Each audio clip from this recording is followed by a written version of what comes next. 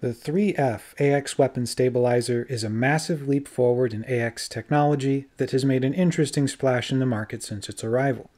The optional internal is affordable, easy to find throughout the bubble, and small enough to integrate readily into most ships that would need it. It represents the first time any ship has been able to fit more than 4 dedicated AX weapons, and opens the door to some impressive new capabilities. The 3F Stabilizer nets an additional AX weapon slot at the cost of additional weight and power draw. With 8 tons total mass, the weight is inconsequential to most builds, but at size 3, commanders will be sacrificing hull or module protection to fit this item, with a few possibly relocating a limpet controller. The biggest downside here is power draw. At 1.5 megawatts, the module is demanding to run, drawing slightly less power than a size 3 shard cannon.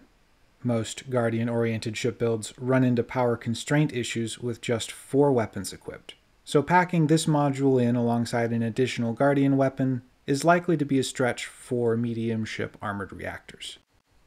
An overcharged or Guardian-derived power plant is a possible workaround, though at the cost of making your power plant more fragile. You may be surprised to learn that the stabilizer does not have an active power priority field, and cannot be switched on or off. It's slave to your ship's main power, and is always on once equipped. This part sits near the bottom half of the module tab, alongside other similar modules, like the cargo rack and planetary approach suite.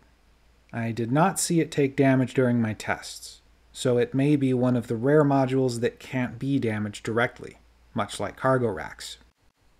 The crate was an obvious starting point for stabilizer tests, and it feels awesome in surface port defense operations.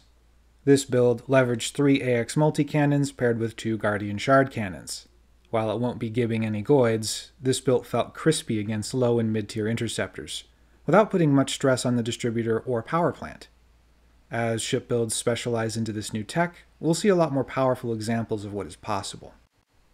The 3F Stabilizer sits at an interesting place in the module ecosystem right now. It's definitely a hot-ticket item, like anything new, though it does face competition from the various supporting weapons, like the AX flak launcher and laser hardpoints, that many commanders already have equipped, and which have earned their current position in the damage metas. While most of my builds have already dropped flak launchers, many of the smaller hardpoints are harder to justify swapping, especially when the only options available for them are high-draw Guardian weapons.